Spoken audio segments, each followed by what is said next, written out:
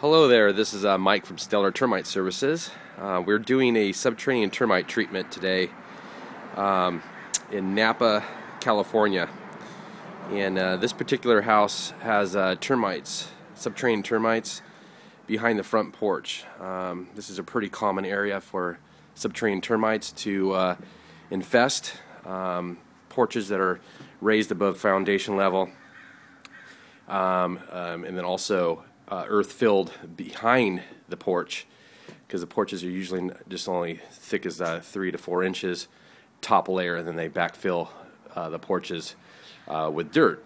So then it makes it an easy access for subterranean termites to come up through the dirt and right into the framing of your house. So right here we have a drill that we're drilling through the front porch, through the concrete, into the soil, till we can inject chemical into the soil to give you a perimeter barrier to this house to kill the termites. We're using a Termidor SC. It's a residual chemical to get on the termite and bring it back to the colony and kill it. So this is part of the portion to it right now. The other section will be treating the sub area underneath the house, and stand by for that video. Thank you.